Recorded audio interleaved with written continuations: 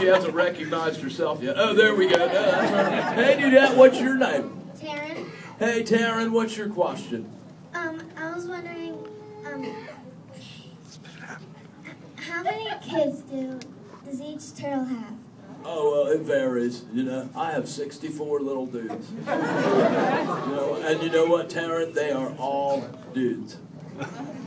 Yeah, I mean, whatever a turtle has, most of the time when it's born, it's going to be all one entire different, you know, one of the same kind. You know, here's the deal, dude. When a mama turtle crawls up on the sound, she digs a hole in it, lays her eggs to hatch, and then coo-coo to chew and find her way back to the middle of the woods. Now, here's something awesome. If the sand that the eggs are laid in is cold, all little dudes will be born, and if the sand is warm, then all little dudettes will be born. Isn't that awesome, dudes? Yeah, that's why dudes are cool and chicks are totally hot, dude. That's the turtles and the bees, dudes. Totally awesome. All right, who else wants to rock, dudes? Raise them up. Let's go to the little dude right over here.